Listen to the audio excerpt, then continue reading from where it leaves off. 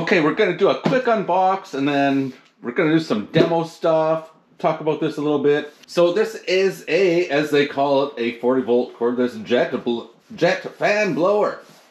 Otherwise known as a leaf blower in most circles. But anyways, this one, it's a brushless motor.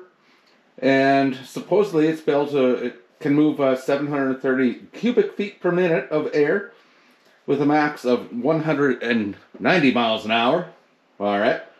So anyways, and plus it's supposed to be fairly quiet, as they say. So let's start unboxing this, and I'll talk as we're doing this. So some people say, well, these electric things aren't that great. Rather get a gas one. I know someone who's of that opinion. And it's funny, they're probably going to give me hell for buying this. But you know what? I run some solar panels and I charge everything solar. So, to me it's like, I can charge this up for free. I don't have to deal with, you know, mixing gas or gas and oil, all that stuff. And the other thing is, for family members in the house, I mean, depending on your age and your capabilities, some people have trouble starting gas-powered devices because, you know, they can be unpredictable. You have to maintain them a little bit better. You know, stuff like that. So, and believe it or not, what's interesting too, so it's obvious that you would use this, you know, to maybe blow leaves.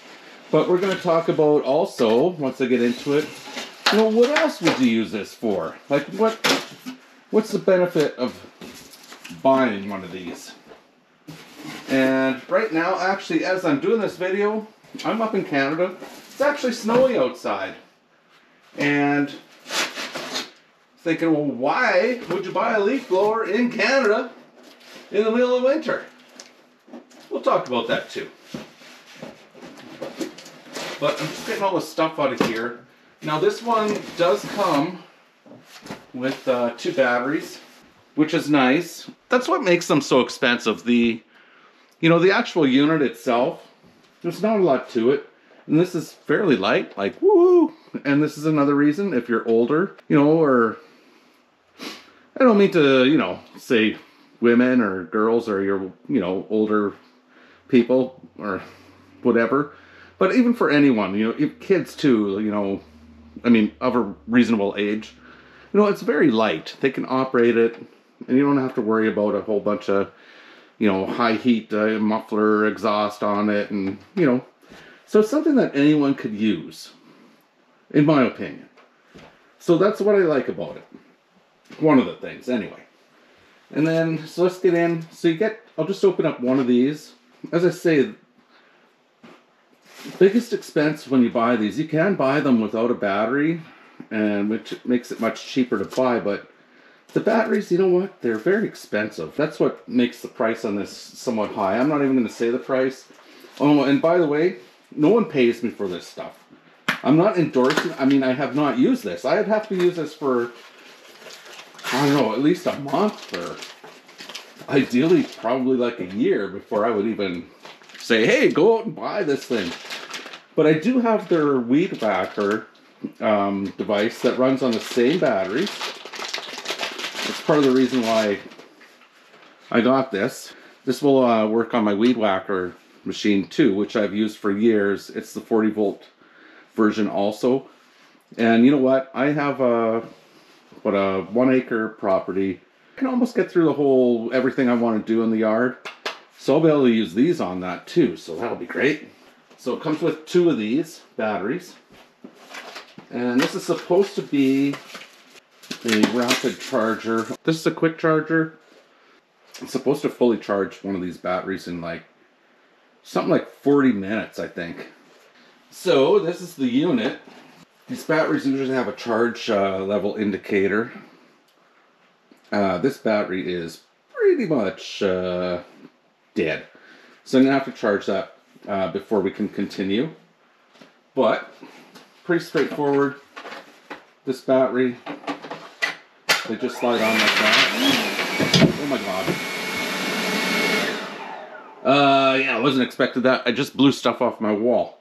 And it wasn't even on high power.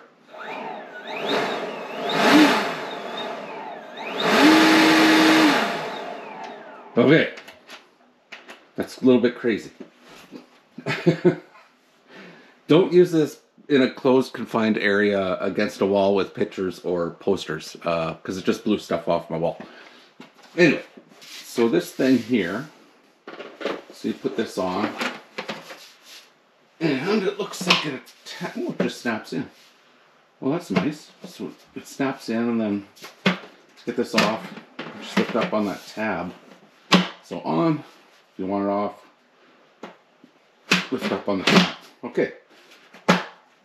Now, it also comes with, if you want to achieve, you know, some serious airflow, basically this is a reducer, in my opinion, or in my mind.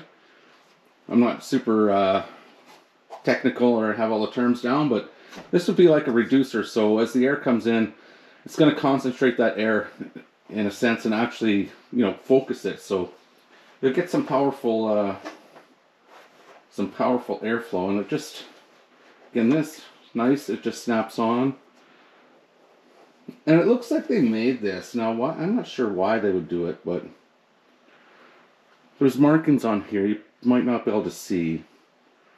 So this one's overall bigger, so this one, I'm going to take this off so you can see it in the light. They put markings on here, 160, 175, and 190. And I'm guessing the intention is that this one, you'd want to keep this one as it is, because it has the maximum speed on there. Sorry, there's hair and stuff on here. They give you another one, which obviously this one you can take out. And this one is sort of a shorter one, so it's 160 and 175. And I'm guessing if you wanted, for whatever reason, which I wouldn't do because you have two, this one's a little bit bigger. This one's for 160 and 175. So honestly, I would not cut these. I would just leave it as is. And maybe if you want to do something, you know, it has a very wide blow range, use this one, or just don't have any of these on and just straight out of the pipe, right? Like, I don't know why cut these up. But anyways, let's get this big unit here. I'm kind of a little bit scared to start it in here in this room.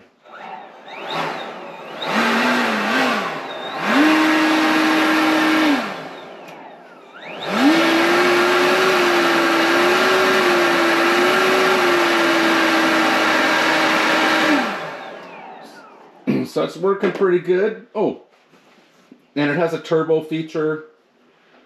When you have it on, while it's on, I don't want it to be too noisy. While it's on, you can press down this thing, and it makes it go faster. Here, I'll do just a quick. Maybe you can hear it in the sound. I'm not sure. Oh my goodness. I can't start it in here. The only reason I managed to get away with it last time is because I had the air intake on the bed like this, and it was still blowing stuff around. So I'm not going to test in here because it's going to blow everything off my wall. But as I was saying, actually I'll test it with it so it doesn't blow a bunch of air. I'll put it on the bed here. This is the inlet, but you can hear the difference in the speed. So that's going to be pretty awesome. Oh my goodness. I am going to hook this up in the summer to like my bicycle or something. I think I'll be able to drive around with this blowing air out the back. But anyways, let's go. We'll do some demos and for what we can use this for in the winter. Summer's obvious, blow leaves. I have a lawn tractor, so each time I cut the grass, I can use this to blow all the grass off the deck. Great for cleaning your driveway. I've borrowed the neighbor's gas-powered one. This one is as powerful as that. I can tell already. It might even be more powerful. I'll find out. I'll take it over there. And there's a few other interesting things you can use or do with this. And again, easy to use, no gas involved, lightweight, and I think my wife is going to start using this too. So anyways, let's get into it in a minute. I'll show you some more stuff. Okay, I'm charging up the battery now. It's been plugged in for, I don't know, at the most 20 minutes. It was right dead. There's only one bar. And then we're already just coming up on 3. So I'm going to guess, yeah, probably 40 minutes at the most. Okay, so it looks like the battery's fully charged. And I think that was less than 40 minutes. So that's good. We're going to let it cool off a bit. Here we can check the power level. You press this button here. So it's fully charged. Yeah, it's a little bit warm, so I'm gonna let that cool off before I use it. So we recently experienced a snowstorm where, I don't know if you've lived in a cold climate where it gets really, really windy sometimes. If there's even a tiny crack, all the snow comes in your garage doors.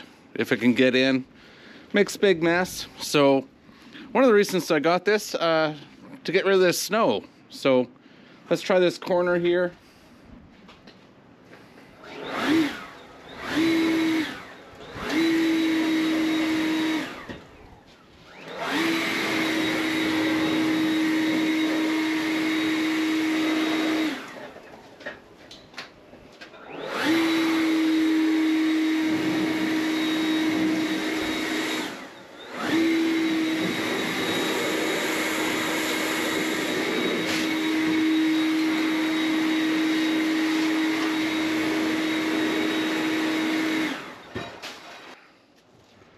So let's try to get rid of all this.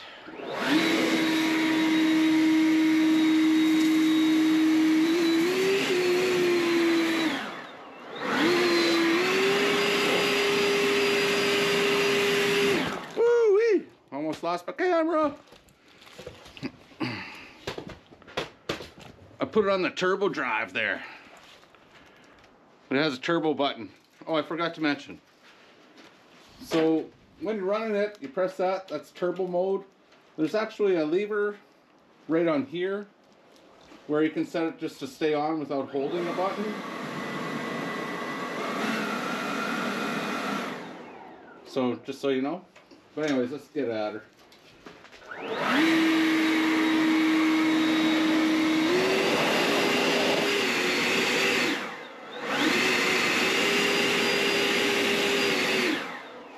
That turbo works really good. The snow is pretty sticky, so it's not... It's being a little bit, what did I say? Resistant. But if this was fresh snow, it'd come out of here nice.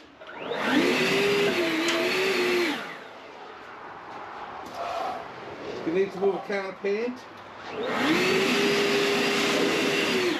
There you go. You can move some cans of paint too.